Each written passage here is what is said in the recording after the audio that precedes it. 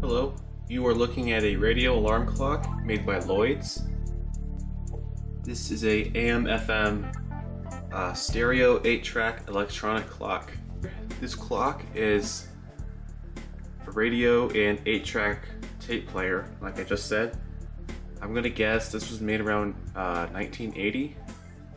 And to begin, we're gonna take a look at all of the buttons on this clock.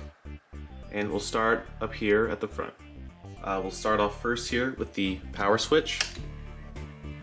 That controls both the radio and the alarm, so the alarm cannot work when it's off. You have AM radio and both mono and stereo FM radio. Our next three controls are the volume, balance, and tone. Balance controls which speaker the audio comes out of. You have the left speaker and the right speaker. Tone is going to be your bass and your treble. Moving on to the tape player, you have a headphone jack, let's see, as well as the program button. And what the program button does, when there's a tape in the player, it'll switch between the 4 tracks on the tape. So each tape has 4 programs, and up here there's an indicator that tells you which program that you are on. So if you don't know much about 8-track tapes, here's one. So if we flip it around, you can see we have program 1, 2, 3, and 4, and it lists the songs that are in each program. And so program button, that switches between each program, so you're not listening to the same like 3 songs on repeat. So if you wanted to play your 8-track tape, all you have to do is stick it into the player, and it would automatically start playing. However, the tape player on this machine is broken, so unfortunately we can't hear this 8-track tape.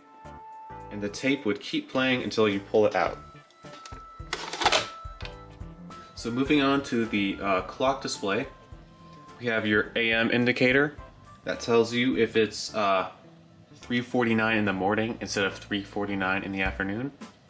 And you also have your alarm indicator that tells you if your alarm is set for the next morning. There's also this thing. I don't know what that is. It looks like it's just some sort of logo for something. It's certainly not a button, but if you recognize that, please tell me what that is in the comments. Now the final control on the front is your radio tuning knob. You use this to switch between radio stations, and sometimes these are lit up with a light bulb, but you really only see that on higher end radios.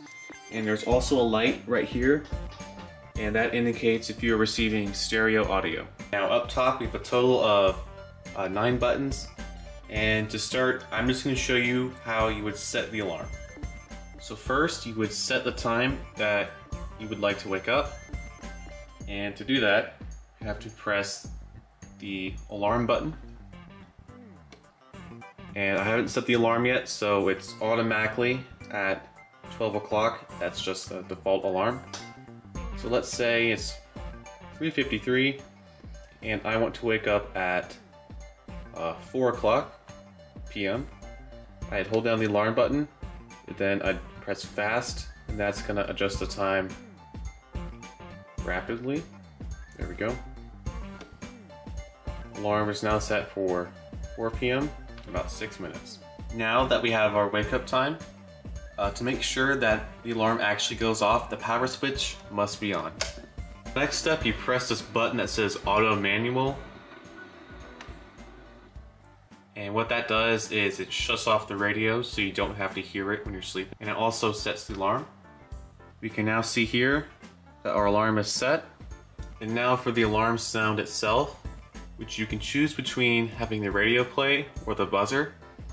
So when this is pressed, it'll do buzzer, and when it's depressed, it'll play the radio.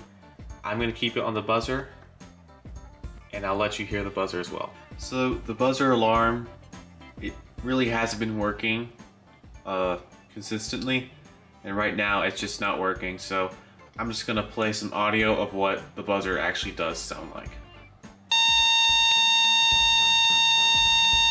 When it's nighttime and you're sleeping, and I know this is true for me, these lights on clocks can keep you up because they're too bright. So they have a button that will dim the light for you so you can sleep. For the final couple of buttons, you have your snooze button, of course, and you also have a button that says sleep. I am not sure what the sleep button does, so if you press it, this pops up. It's set at 48. So my idea is that if you want to take like a, let's see, if you want to take a 55-minute nap or a 54-minute nap, you set this to however long you're going to be sleeping for, and then let's say when the end of that 50 minutes is up, then the alarm goes off. That's just what I think it is. So I know this thing really isn't working the best, but I just thought this was kind of funny. It's off right now, but the radio is still on. Make them 0-9. I just think that's kind of funny. I'm gonna go ahead and turn our clock around. So I'm assuming here is where the antenna goes. These are, you can plug in 2 external speakers, and this switch decides whether it goes to the audio will go to an external speaker or internal. That will be the end of my video. Thank you for watching all the way through. Please like my video and subscribe to my channel.